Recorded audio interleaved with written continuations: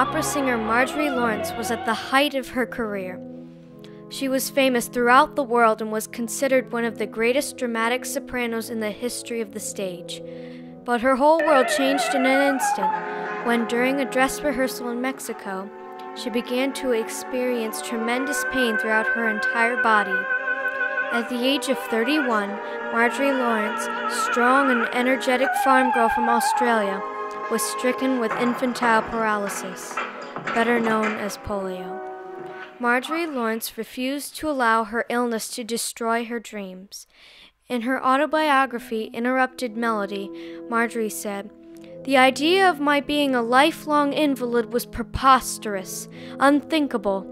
A career like mine could not be stopped in mid-flight. Other people might go down and stay down to infantile paralysis, but not me, not Marjorie Lawrence." Marjorie was born in 1909 on a farm at Deans Marsh, Australia. Because her mother died when she was 2 years old, Marjorie became independent at an early age. She developed a passion for singing and sang solos at church and won vocal competitions in her teens. She decided early that singing would be her life's mission.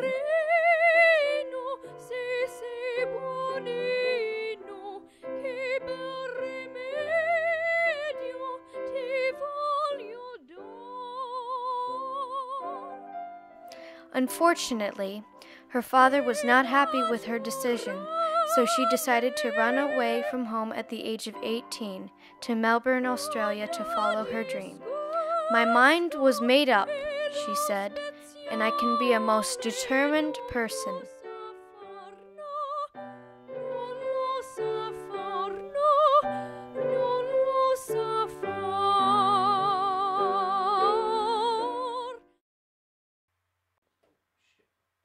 Marjorie did so well in her singing pursuits in Melbourne that she was soon on her way to take the next step toward triumph, Paris.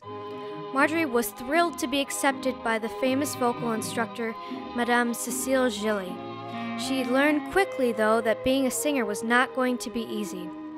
"I admit, I had no idea of the labor involved in becoming a singer.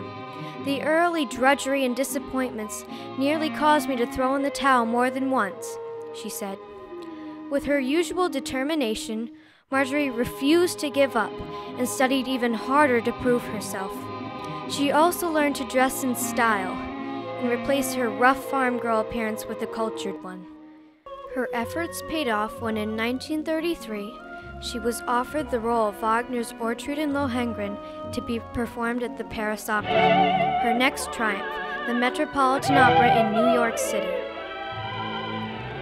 Because Marjorie Lawrence had a powerful, dramatic voice, she was able to sing challenging roles that other sopranos were unable to handle. Her first role at the Metropolitan was Brunhilde from Wagner's Die Walküre. The part called for Brunhilde to lead her horse barebacked through a burning funeral pyre at the end of the opera. Because of the danger involved in the scene, the horse had always been safely led in the past by the reins through the fire. Marjorie insisted on doing the scene the way it was written and bravely rode the horse through the fire. In a scene from Interrupted Melody, the movie based on Marjorie Lawrence's autobiography, Eleanor Parker, playing the part of Marjorie, reenacts the famous scene.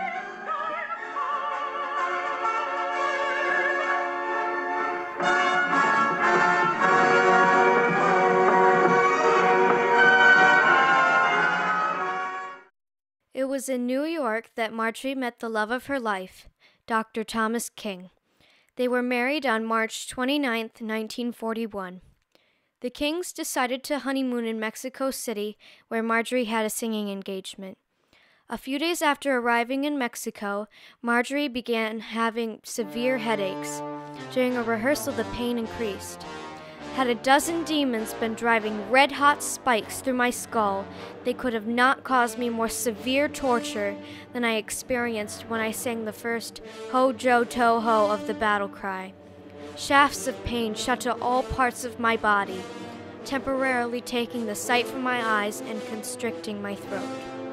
Marjorie fell to her knees, still singing. I kept on singing in much the same way a boxer must continue slugging after taking a stupefying blow. Marjorie was diagnosed with severe poliomyelitis. Polio is caused by a virus that affects the central nervous system and weakens or destroys the cells responsible for telling muscles how and when to move. During the late 1800s to the mid-1900s, polio killed and paralyzed thousands of people. The disease is waterborne. Infection happens when people drink or come into contact with contaminated water. Most of polio's victims were children, but sometimes adults were affected by it, such as President Franklin D. Roosevelt. Fortunately, in 1955, Dr. Jonas Salk developed a vaccination that proved to prevent polio, and cases of the disease have dropped drastically in most of the world. Marjorie heard about a new therapy created by a fellow Australian, Sister Elizabeth Kenny, that had been showing great results.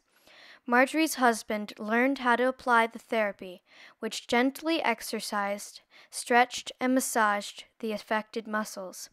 Slowly she began to improve. Marjorie was strong-willed, but she was worried. Would I ever walk again? She asked herself. Would the paralysis affect my voice? Was my career at an end? One day, Marjorie felt that she had to try to sing again. Little by little, she gained more strength and knew that with hard work, that one day she would be able to perform again. She began to sing on radio, then hold recitals. The New York Times read, "Marjorie Lawrence, in Comeback on Concert Stage, wins triumph." In 1943, Marjorie returned to the Metropolitan to play the role of Venus in Tannhauser while sitting on a specially built chair. She received a standing ovation, and the critics felt her voice was even better than ever. She would go on to do several more operas successfully. While Marjorie was busy fighting polio, World War II was being fought in Europe.